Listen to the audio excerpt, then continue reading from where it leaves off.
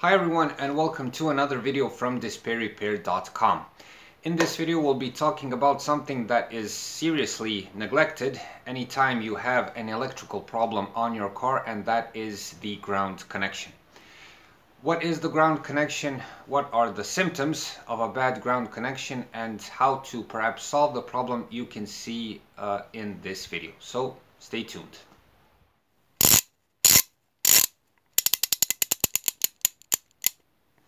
DisplayRepair.com. Now, what is a ground connection anyway?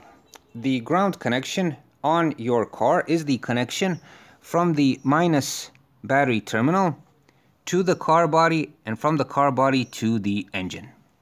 Why is the ground connection so important? Well, the electric system on your car functions when there is a closed loop from plus to minus. In that loop is every electric system, appliance, and everything else. So when the ground connection is bad or there is a weak contact somewhere in the system, that causes an interference in that loop and you'll experience problems. One of the most common symptoms of a bad ground connection is heavy cranking. So when you turn the key, and I'm sorry there's no other way for me to show this at this moment, so you turn the key and the cranking goes like whoa, whoa, whoa, then there may be a bad ground connection. The main problem here is recognizing that you have a problem like this, as the symptoms are very similar to when you have a bad car battery or a bad starter. So before you go and spend a lot of money on either buying a new car battery or repairing the car starter, check the ground connection. Another symptom is low alternator voltage output. If there's a bad ground connection somewhere on the car, then the alternator won't be able to perform its task properly. Instead of the 14.2 to 14.5 volts, which is normal, the voltage output will be much lower. If you don't know how to check the alternator voltage output on your car, I will leave a link so you can watch a separate video on that topic. One more symptom that you may experience is flickering lights. Now, we mentioned the alternator, and if there's a bad ground connection, it won't be able to perform its task properly. When that's the case, there is a fluctuation in the voltage output causing the flickering lights. If your car won't start in terms that it will crank, but it won't start, the ground connection is worth checking. This is a rare case, but if there is a bad ground connection, it may well interfere with the ignition system. This will prevent the car from starting, and besides that, it may cause even a misfire. And for the last symptom on this list, electronic glitches. By glitches, I mean weird symptoms with your electrics and electronics, like when you press the brake, the whole rear lamp lights up, dashboard warning lights coming up in clusters for no obvious reason. You may turn the blower inside the cabin and the power window goes down, and so on. Now, when this happens, most people tend to change a lot of spare parts, spend a lot of money only for the outcome to be the same, and not even checking the ground connection at all. When this happens, always check the ground connection first, especially if you get symptoms like if you turn as I mentioned, you turn the blower and the power window comes down. You see, electric and electronic glitches have sort of a pattern when they don't work properly. If you turn the blower on and it doesn't work properly, it doesn't work at all, or so on, then probably you have a problem with the blower itself or with the fuse or something like that. But if you turn on the blower and the power window comes down, for instance, then you should check the ground connection.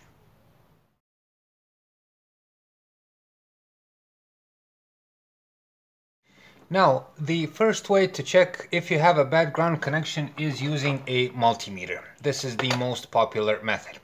Now, what are you supposed to do?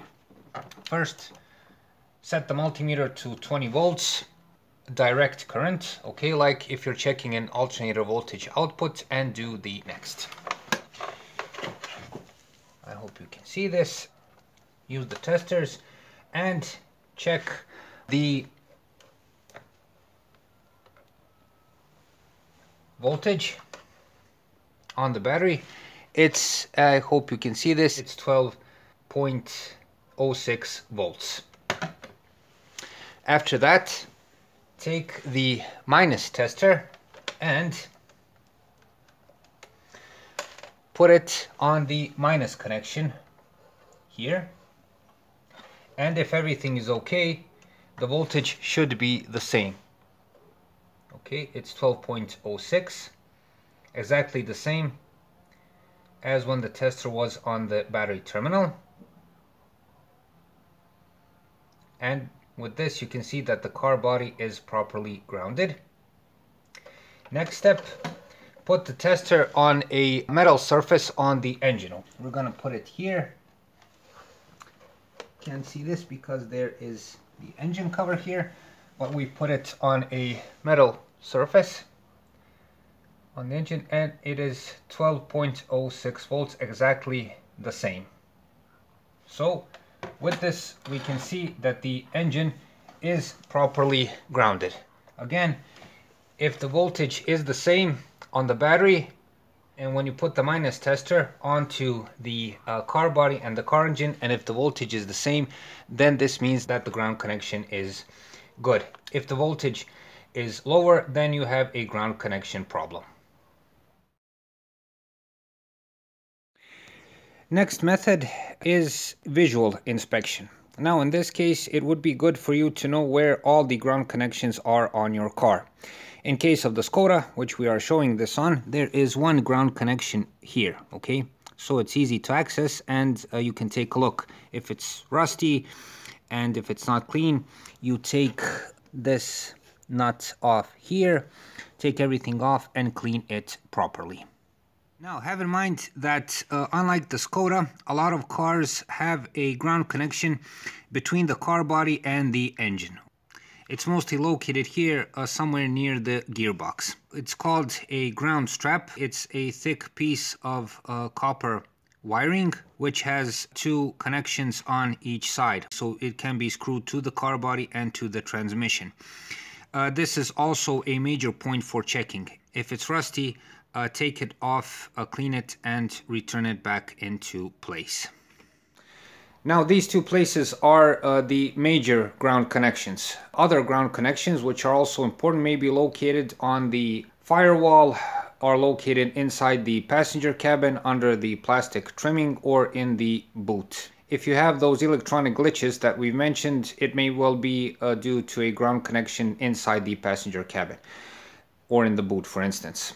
In this case, it would be good to know where all the ground connections are located. Search in the car manual or Google it. You should find where every ground connection point is.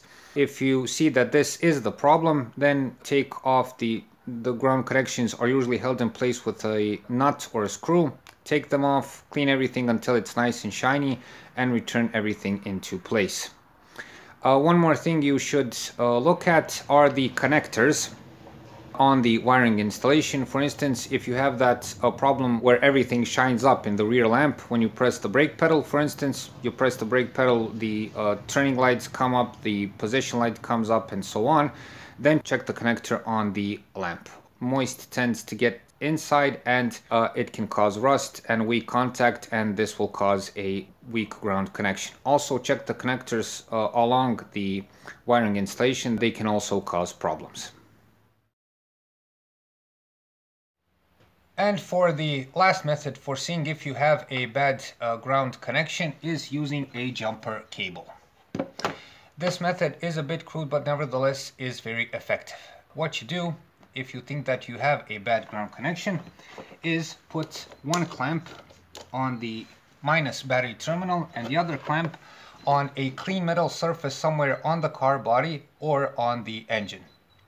This way you're essentially bypassing all of the ground connections on the car, and if you see that the problem is gone, then you should know that you should check all of the ground connections.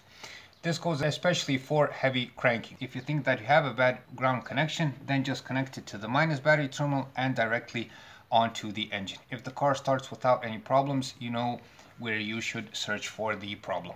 Needless to say that if you're gonna put the jumper cable somewhere on the car body, don't put it somewhere on the electronic parts like on the ECU here or somewhere else. Search for a nice screw or some clean surface so you don't damage anything. The solution to a ground connection problem is very simple.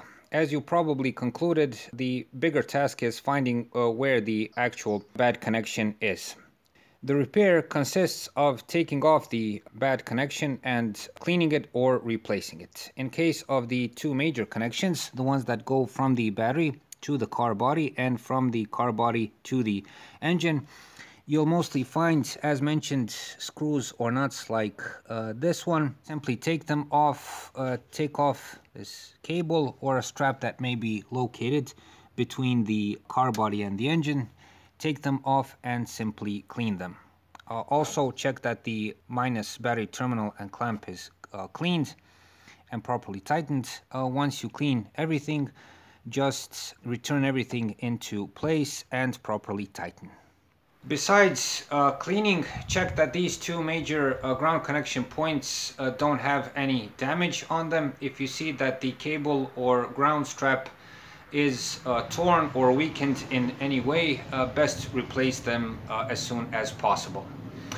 Regarding the wiring installation, if you see that any of the ground connections are rusty or that a wire is broken, just take off the ground connection. Clean everything until it's nice and shiny and return everything back and properly tighten. If the cable is broken, of course, replace it. Regarding connectors for like the rear lamps, which I've mentioned, check that they're clean. If there's any rust, use some contact spray and clean them. Also check the connectors that are located lower on the wiring installation. And for a brief recap on the ground connection problem. Before going out and spending a ton of money on a new car battery, on new car starters, alternators, or on new electronic components that are mostly expensive, check the ground connections first. It may be the cause of your problems. In order to do this properly, know where all the ground connections on your car are located. If you see that the ground connections are the problem, be sure to clean them, replace them if needed, and properly return them into place and tighten. It's definitely a DIY job. As you've seen, you can do it on your own. Take off a few nuts or screws, clean everything, and return into place. So that's it for this time. I hope this video helps. Please like and subscribe. It's a huge help for what we're doing. Also, if you find the time, visit us at our website dispairrepair.com, where you can find more useful car and driving tips. Thanks for your time.